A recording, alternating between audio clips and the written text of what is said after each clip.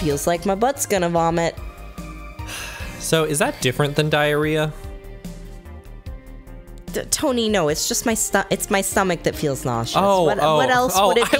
I wasn't sure. What else would it be? I don't know. People's bodies are really different. God. So earlier today, I was in the bathroom on my phone, sitting on the toilet after having taken a shit. And I was just browsing my phone for like hours and hours and hours, like I often do after I get back from work. And a housemate walked in because I was sitting on there for hours and hours and hours, even though I had the door closed, but I didn't lock it. And so I thought to myself, oh, dang it, why don't people just knock? And then just like a couple minutes ago, I went downstairs and just blithely opened the bathroom door on the middle floor and then walked in on someone brushing their teeth. So. Oh, well, at least that was just that. Oh, no, I mean brushing their teeth, wink, wink. Oh, while taking a shit? Oh, wow, that'd be so efficient. I hope Gil's all right. You worried about him? You make it sound like I'm some emotionless robot. You can be hard to read. I wouldn't worry about Gil so much, though. There's 3 things I know for certain about him. First, he can take care of himself. Second, you can sincerely trust him. And third? He absolutely hates bell pepper. He does? I've seen him even reject food that has been in contact with it. Man, what a baby. Unless he's allergic or something. He's not. Man, what a baby. How did you meet such a guy? He showed up in the door of the bar. He what? Well, it was shortly after the whole incident with Robert and the levitation potion. Right. Levitation potion. It was a slow day and he just showed up at the bar. I offered him a drink, but he said he didn't have money on him. I couldn't leave him alone, so I pretty much gave him the drinks for free. And after a couple, he broke down crying. Huh? I don't know what he did, but he was really, really regretting it. He wanted a second chance or whatever, and I told him if I could wash him. Tony, stop! I told him if he could wash himself, I'd find him a job. And I'll be damned, he looked totally different the next day. Damn. Tony? I'm drinking beer! You're going to make Jill black out. Oh. She's had 4 beers in like 10 minutes. Well, it's unclear. The passage of time is unclear. I tried and failed to find out everything about him. So I decided to take him at face value. I'd judge him from what he did as an employee. And aside from the occasional sudden escapade, he's been as loyal gets. I returned the favor in kind, covering his ass from time to time. Sometimes literally. What surprises me is that you took him in so easily. I can take care of myself, and I always kept an eye on him. And besides, after the whole Robert thing, I couldn't ignore someone that desperate so easily. I see. You've made the bar more lively yourself, you know. How so? Well, with the regulars you've earned, of course. Like that blonde titty hacker. I can't remember her name. Alma? I was gonna say Armitage. Well, she's hot. I'll give her that much. She's also a nice person in general, but damn, she's hot. Oh, Jill. Gay. Are you all right, Jill? Yeah, why? It's weird to see you say so openly that someone's hot. What? Even you can see she has a hot body, boss. You'll find no objections here. I mean, I'd be lying if I said I hadn't thought about taking her to a room and... Oh my god. Oh my god. Jill, you sure you aren't drunk? I am. I mean, I'm sure I'm not. I mean... But those are thoughts I leave to myself. I don't think I could handle her in a relationship.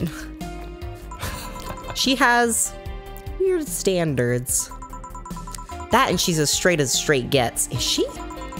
She's still a lovely person, though. That she became a regular is a blessing.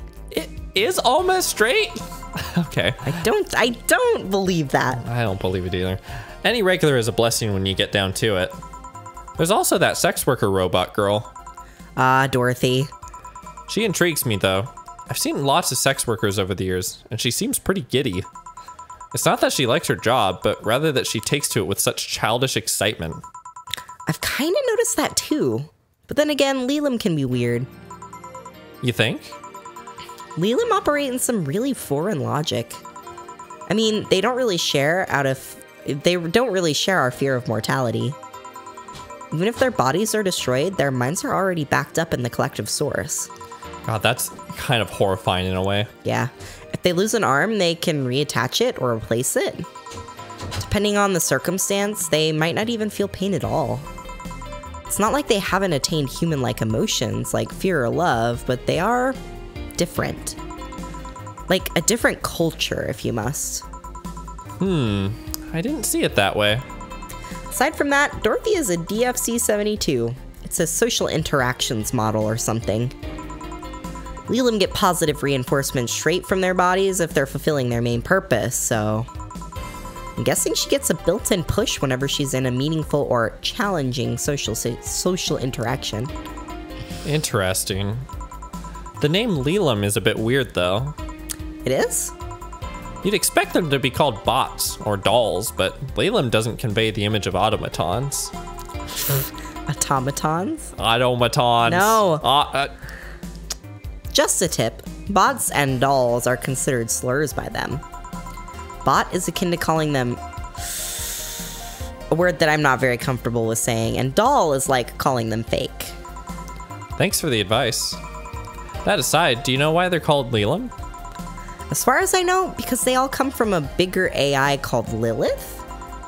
And Lelam are Lilith's offspring in Jewish folklore.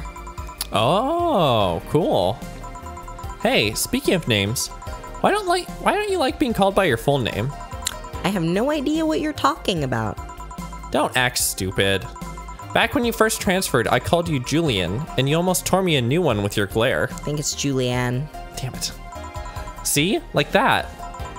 It's no big secret, but it's one of those things that feels silly when you say it out loud. Try me.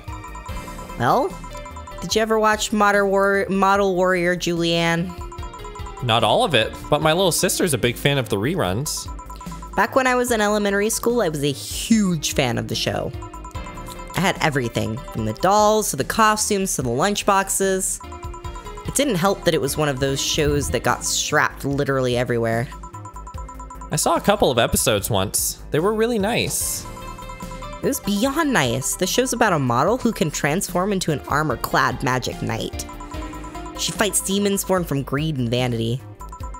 How the show presented Jules hating her job because it invited enemies, and yet still found solace in trying to be a role model? Hell, the main character wasn't a kid. Julianne was an adult that became younger when transformed. That's weird. That is weird. I'd say it was a pretty ambitious kid's show, even by today's standards. Just the fact that her enemies were literally issues dealing with beauty standards of body image. Challenging as fuck. Whoa, you got excited there. And that is the problem. Back then, I was obsessed with Jules. I sang the songs, dressed like her. I could even recite full chapters. Something tells me you still can. That's beside the point. It was nice while I was in elementary school, but then I went to middle school. And what a surprise, tweens are jackasses. They went out of their way to tease me about the things I did back then. I don't hold it against Jules. I always hold my grudge against those fuck jobs. Sounds rough. You know how most girls worry about their thighs at that age? I worried about jerkasses singing the theme tune of the show mocking me. Anyways, every time someone calls me Julianne or Jules, I instinctively react negatively. Pavlov would be proud of me. I never talk about it because I find the whole thing too silly in retrospect. And yet it affects you even today. There's nothing wrong with it, though. It's actually kind of reasonable. I sure hope so. Come to think of it, what kind of kid were you, boss? When I was a toddler, I was the kind to always fight with kids bigger than me. Then puberty happened, and I became the Merriam-Webster definition of shallow jerkwad. Around the time I turned 16, I realized what an idiot I was and went on to become who I am today. And the less I talk about those years from 12 to 15, the better. Fair enough. So Jill, what kind of guy was your grandpa? He was rough around the edges. The kind of guy that means well even if he says otherwise. He seemed to have a soft spot for me, though. One moment, he was congratulating my dad by berating him a little. And the next, he was playing with me. My dad worked a lot, and my mom was always traveling, so I spent most of my childhood with him. Can I ask how he died? Out of old age. My dad says his last words were something like, "Fucking scientists created talking mannequins, but they still can't let you upload your brain." Oh no. Why the question? I'm curious about you. Really curious. I just realized that even though we see each other almost every day, I know very little about you. Oh. From what you tell me, though, seems your grandpa's personality rubbed off on you a bit. I've heard that one since I was a kid, actually. You know, boss, I'm a bit curious about your circle of friends. What kind of people do you have in it? Keep in mind, you're included in this circle too, so any insults you hurl will apply right back to you. Anyways, I have this friend I've known for a long time, a red-headed, glasses-wearing gun nut called Iris. The one you called for the helmet thing? That one. She's managing a BTC bar in Panama right now, if I remember correctly. She's managing a bar too? I got the idea from her, actually. Oh. It's called N1RV Anna A. Wait, Nirvana? Yeah. And if you thought this city was dangerous, you should see the people she has to deal with there. Piracy ain't nothing to fuck with. Anne means it's an annex to another business. What else does she do there? I think the bar was originally her hotel's bar.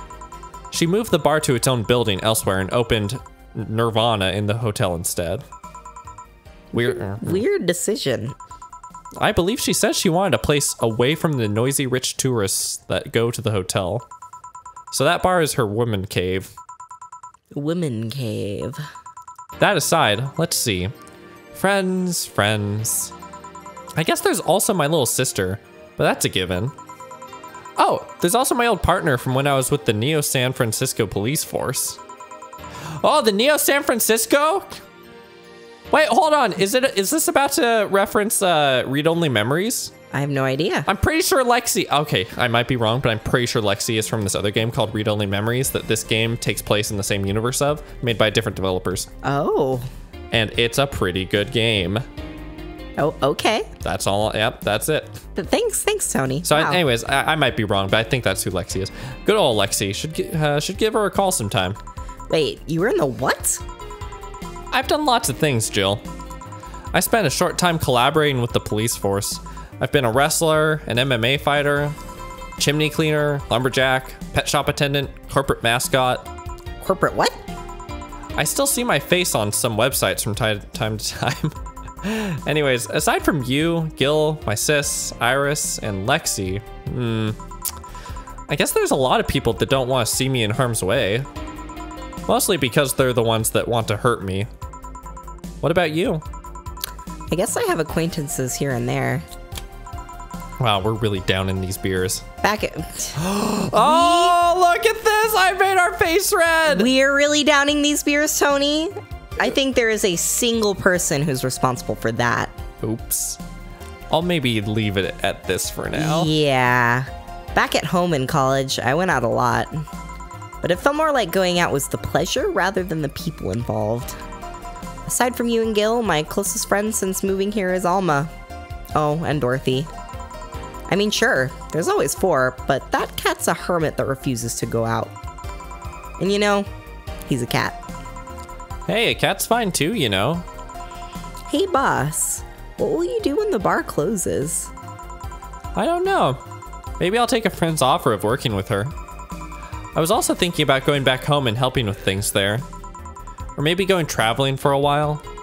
I see. Oh, but don't worry. Bureaucracy's slow as fuck, so they won't close the bar for quite a while. Better enjoy being there while you can. Yeah, maybe. Will you be visiting me in whatever bar I end up working in? I have a bone to pick with the guy that supervises the bar I'm planning to get you transferred to. I go there even though I have virtually no reason to. With you there, I'd have something pleasant to look forward to. You're sending me to someone you have problems with? If I have to trust another bar owner, it's certainly him. He's actually a pleasant boss from what I've seen. The fact that he and I have a tendency to go at each other's throats is an unrelated matter. I'll trust you on that one then. Don't worry, maybe I can get you a bracelet made out of wood pieces from the bar's counter or something. We'll see. That's a little weird. Hey, I'll tell you what. When the bar closes, let's both take a vacation. Go on a trip. That'll clean your mind a bit. Yeah, maybe. Wow. Wow, look at this cutscene that's, from the intro, but still a cutscene. Yeah. Like... It's Glitch City. It is Glitch City. Wow. And it's snowing. It's a Christmas game. Oh, I thought it was dandruff. Tony. Chapter 2? How many chapters are there? Christ, what have we gotten ourselves into, Tony? That's all right. God, our electricity bill will be sent out on the 24th. Please make sure you have the $8,000 needed. So we need to save up. That's 5 days. Yeah, we need to save up. So what do you want to buy in the shop? No. What? No. Okay, here, let's read some of these before we close off the episode. Oh, boss left the hoodie anyway. Oh no. Mel, are you actively falling asleep? No. Yeah, don't know. Oh, let's start at the voice. one or two. 1 or 2? I think we can only start with 2. Media is still awfully quiet about it. Augmented Eye talked about it, but very briefly. Maybe somebody lost their job due to that one rogue article. It was from Kim. She's always trying to write serious shit, but I think AE got tired of her. Fucking shame. So all we'll get is clickbait from now on. Gonna get worse at the very least.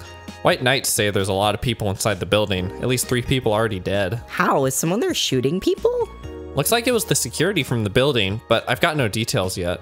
Sounds weird as fuck. Come on, Insider Anon. You've got to give us more. Doing my best here. Thanks, Based Anon. All right. Explosion registered. And media's still quiet about it. Can confirm there's an explosion, but it looks like it was just one of them. So there's more bombs? Not just one? That's right. Do we have any clues on who's doing this? I'm hearing from several sources that this is a group, a new one, looking to overthrow the government. No names have been mentioned, and it looks like it's not a group, but just one person who set up all this. It's pretty ballsy. And this is, I like how we're talking like about this almost as if we're like 2 like commentators at a news desk, like, yeah. like that's pretty ballsy. And just like this rumor around here, how? Like, oh, this is cool. Yeah. I guess I'm just marveling at how great I think we are right now. Oh, wow, we are pretty great. Yeah, we are pretty great. Alice Rabbit might be involved. How? A hacker is helping out hostages to escape, and they're suspecting of Alice. Huh, someone doing stupid shit on the internet is actually being useful. That's gotta be Alma. It's gotta be. It's gotta be so. Alma. I hope it's Alma. Oh, I like Alma. Can confirm the situation has finally reached its end. The attacker was shot dead, but a huge amount of data was released from servers all around the world. Remember the leaks from Alice? Those were nothing compared to this. Proof of corruption, money laundering, espionage. It's actually pretty unsettling. Damn. The file is available from approximately 60,000 sources, terabytes that contain all operations from the Glitch City government and White Knight operations.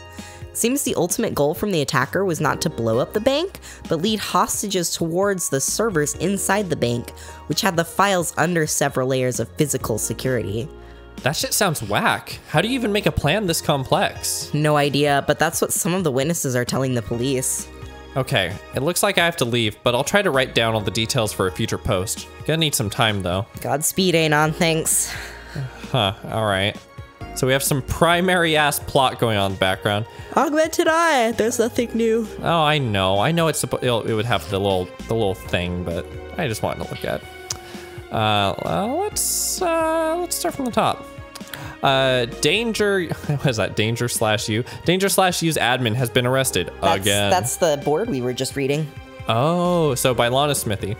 Famous hacker Alice Rabbit graced the popular text board Danger U with a new threat, which resulted in the arrest of the site's admin, known as Furfur, for a second time.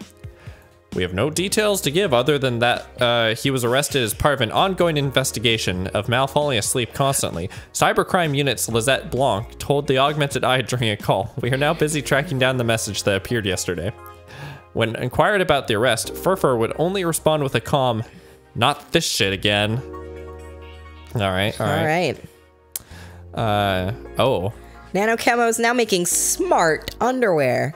If underwear you can change with a voice command was something you really wanted in your life, NanoCamo has you covered. already providing consumer versions of their advanced nano machine fabric. They plan to release a line of underwear that can change its look with a spoken word.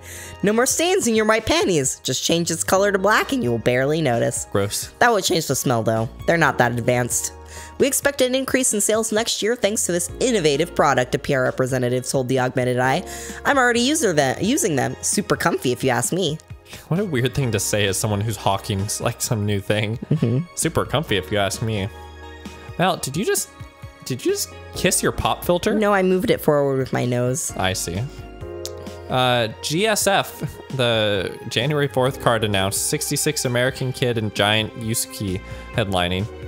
The Blood Feud. Wow, these are all by Lana Smithy. Yeah, they sure are. Did we meet her? No. Which one? I imagine we either will meet her or I don't know. The Blood Feud between Giant Yusuke and Yusuke. That's correct. I am monolingual.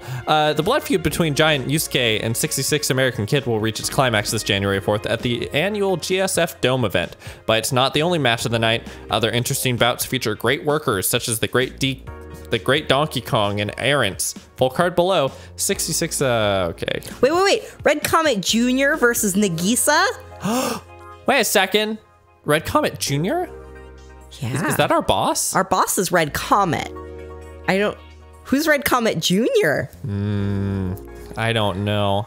Oh. No, here, let's save the game. Let's back up our life. Yeah, let's save the game real quick.